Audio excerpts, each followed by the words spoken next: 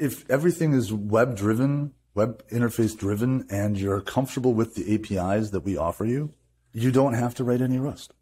If you want to integrate a shiny library from the Rust ecosystem or write your own for perfect random number generation or something, then, you have to learn a little bit of Rust. And I think, and this is something we were actually talking about in the working group today, it's not just me. We think that because you don't need to write Rust from the beginning, you can make your entire app this way just by using the APIs that you consume and writing a configuration file in JSON. It lowers the barrier to entry because you can say you have now built a Rust-based application.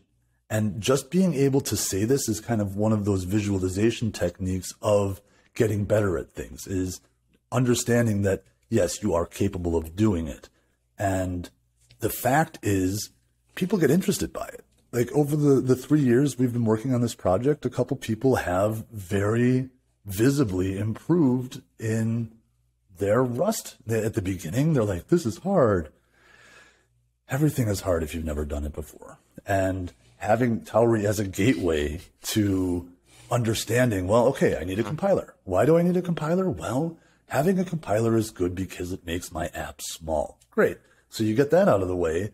And then you discover that, oh, maybe there's this special custom feature that you want to make, and you follow the instructions and you write a couple lines of Rust, and the compiler's like, oh, you did it wrong. And you're like, oh, okay, what did I do wrong? Oh, that's what I did wrong. And you figure it out, and suddenly you've written a couple lines of Rust. So I see Tauri and projects like Tauri that offer an easy access to a complicated language paradigm as a definite win, not only for people who want to learn Rust, but also for those advanced projects that absolutely need Rust engineers. Suddenly, we're able to provide a marketplace for Rust engineers to go out and get jobs. Okay, maybe not suddenly.